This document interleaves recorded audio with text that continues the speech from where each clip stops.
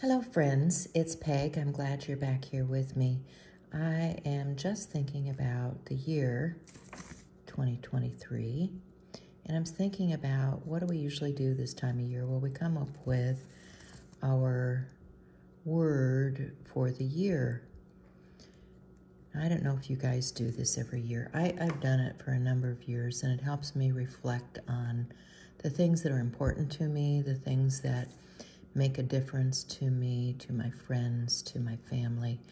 And I am doing this reflection once again this year because I think it's important to reflect on what has transpired in the direction that we're headed. So the word that I have chosen for this year, as you can see, is kindness. And the reason being is I think we can all use more kindness in the world, more caring for one another. I've written some other synonyms out, that reflect this. And I just have a piece of paper that I'm going to put in my journal as a reminder to be kind, to be caring, to be understanding, less critical. These are all things that I need to remind myself of because I can be quite harsh. I can be critical. I can be, not as kind as I would wish to be.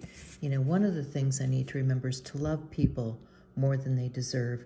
Not everybody is kind or decent or caring. And that doesn't mean I have to give up goodwill or I have to not have charity towards these people. So, this is a good reminder to me to remember about kindness and the things that I want to do to maintain who I am and the direction I want to go in this next year. Kindness. Do what you can where you are with what you have. And I'm kind of doing that right now because as I travel, I don't bring everything with me. I still communicate with people back home that are taking care of things for me, with my loved ones, with my people online. I intend to do a Zoom later this week to get together with my group of people that I hang with. So pick a word. Let me know what your word is. Drop it in the comments below so that I can see what is important to you this year. Heart, helpfulness, decency,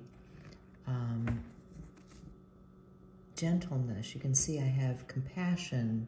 All of these things, consideration that I want to be attentive to. And remember to be kind. Thanks, guys.